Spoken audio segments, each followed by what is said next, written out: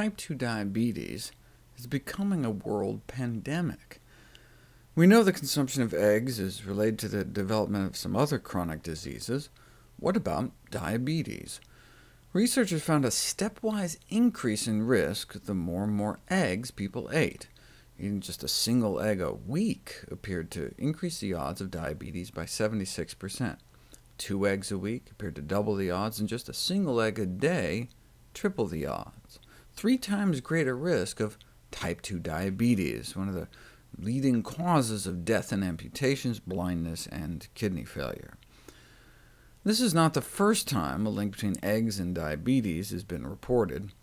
In 2009, Harvard researchers found that a single egg a day or more was associated with an increased risk of type 2 diabetes in men and women, and that finding has since also been confirmed in other populations. Asia in 2011 and Europe in 2012. And the high consumption of eggs associated with diabetes risk was less than 1 a day.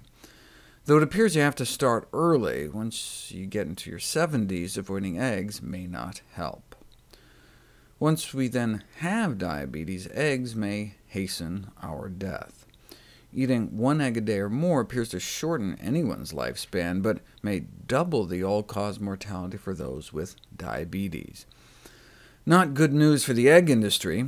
From a transcript of a closed meeting I found through the Freedom of Information Act, given the rate at which obesity and incidence of type 2 diabetes is growing in the U.S., any association between dietary cholesterol and type 2 diabetes could be a showstopper that could overshadow the positive attributes of eggs.